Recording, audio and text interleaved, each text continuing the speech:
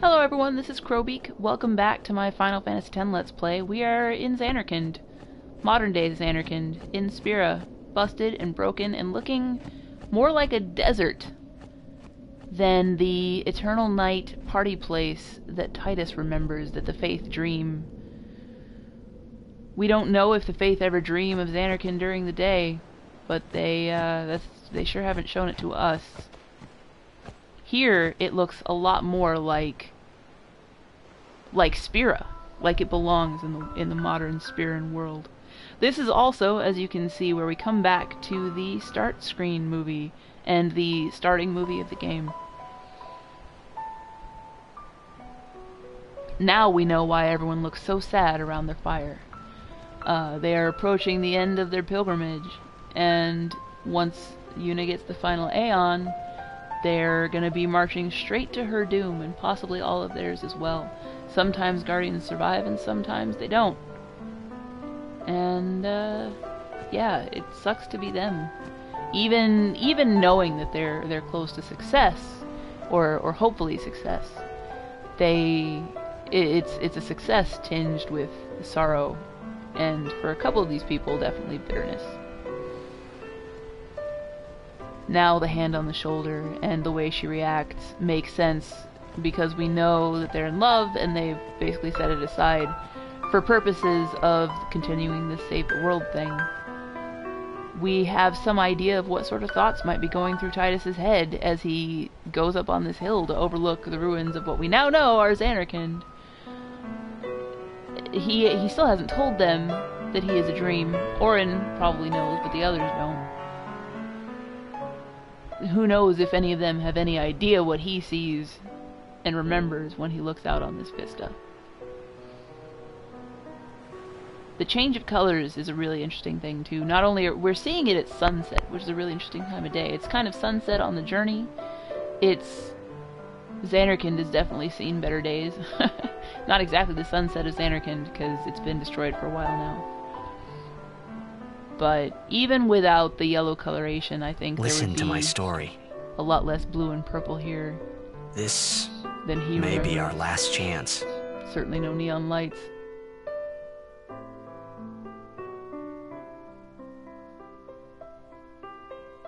That's very fourth wall breaking, because we're definitely not here. At the beginning of the game, it doesn't really seem like you're... I mean, it's definitely breaking the fourth wall, because he's definitely talking to the player. But here, there's just no one for him to talk to. Hey, and another interesting there was thing... more, right? I mean, like that time... anyone? I think Yes? that we should stop. Maybe. For now.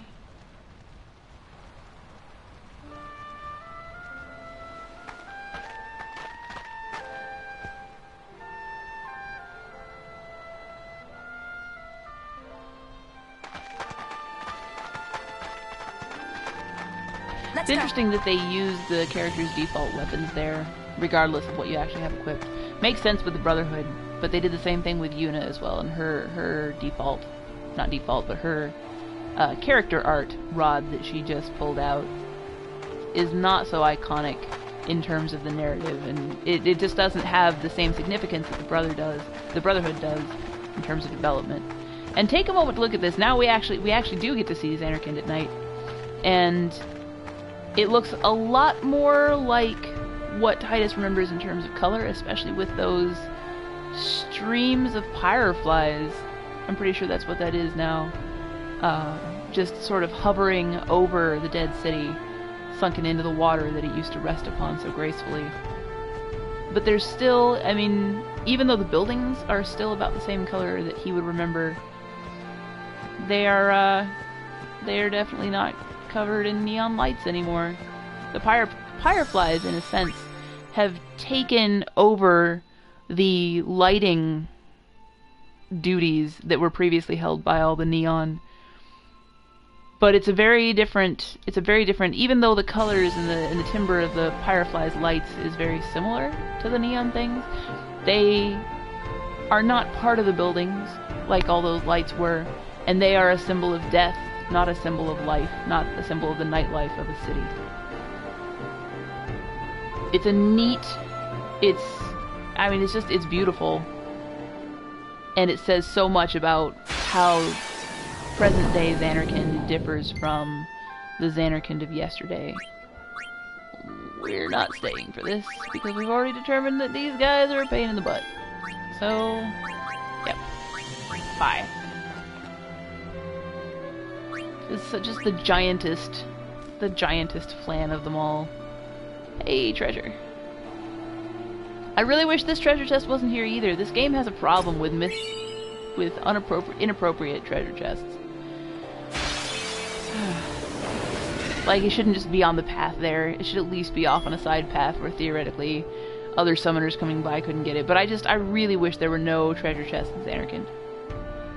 This is a really pretty This is a really pretty battlefield, though.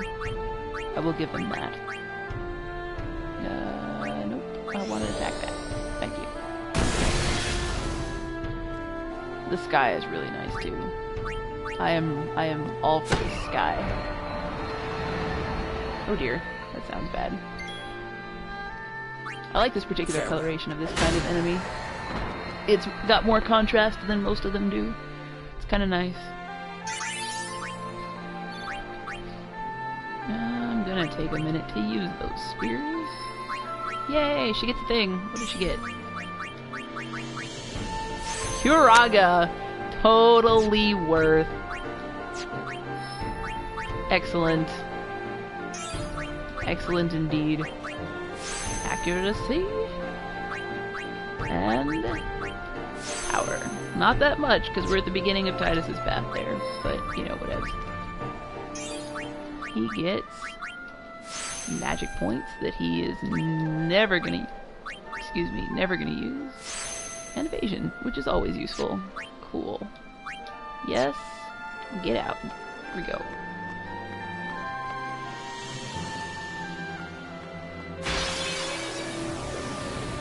Just listening to the music for a moment. It's an orchestral version of Xanarkand, it sounds like. Just a moment. I might be getting confused because I love all the music in this game. I don't even know. I believe it is. But with this song going through my head, I'm having trouble remembering the piano to Xanarkand music.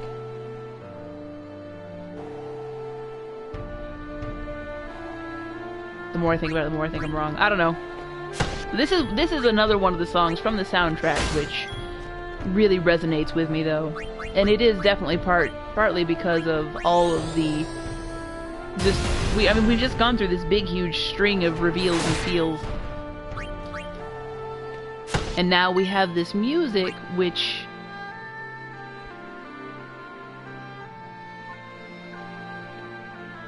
I think this is actually an orchestral version of. That's right, this isn't to Xanarkand music. This is the orchestral version of the music which plays during the love scene. Sticky that name.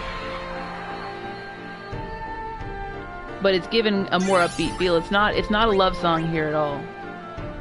It is a going forward and finishing this crap that we've come here to do kind of song.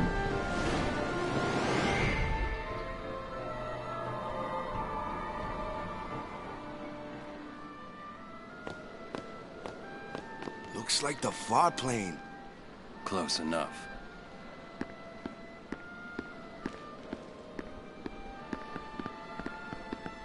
I like that he says that. And indeed, we're about to start seeing some cool stuff. This whole path is littered with, this final road to the heart of Xanarkand is littered with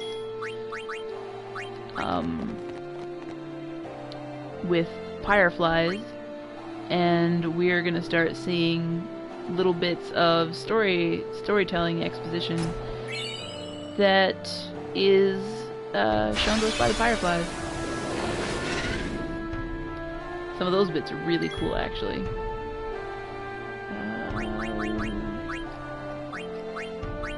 Yes, Burnination.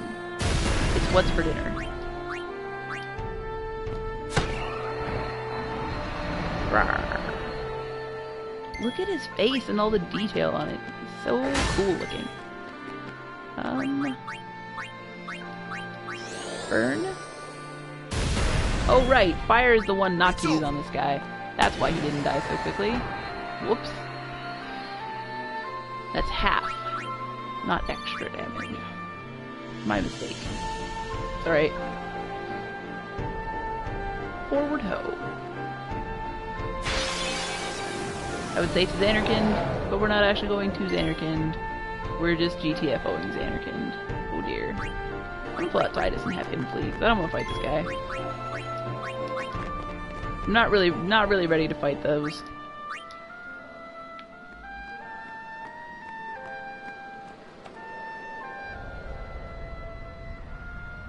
Check out this busted building. Oh, this is the old Blitzball Stadium! We've been here before and watched Titus push through a huge crowd of players right here. I did not notice that playing the game before. But this is also the first time that I've gone through and actually played it trying to analyze it.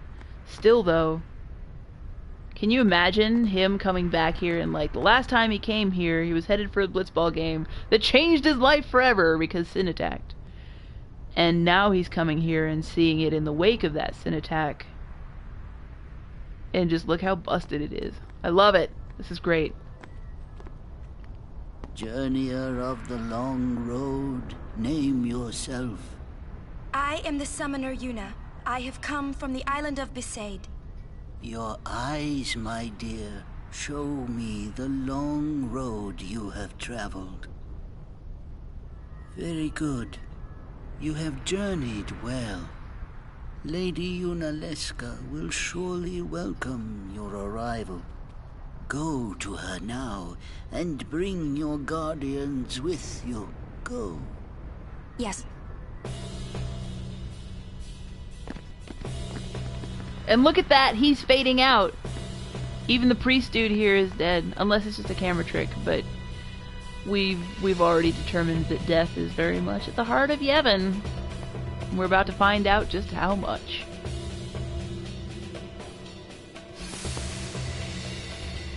If it might benefit the future of Spira, I will gladly give my life. It is the highest honor for which a guardian might ask. Use my life, Lady Yoken, and rid Spira of sin. What was that? Our predecessors.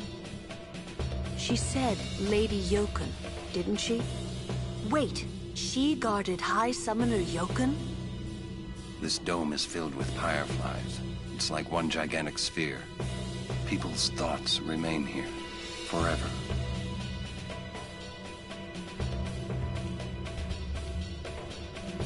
Fun times. Let's see what else the fireflies have to show us. This is quite possibly this is one of the most interesting areas in the game, hands down. They're just the fact, I mean, they've set up so many things I could say, but hey, zombies, I can just heal them to death, and I think I shall. Oh, could I kill it with Kira? Maybe? How many hit points do they have? Kiraga. I want to see how much Kiraga does to it. Because I can! Boom! Ah, I love it. Look at that. Alright, you kill that guy. Yes. This is a really interesting way to do stuff from here throughout this entire dome area. We get to watch more little Firefly cutscenes like the one that we just saw.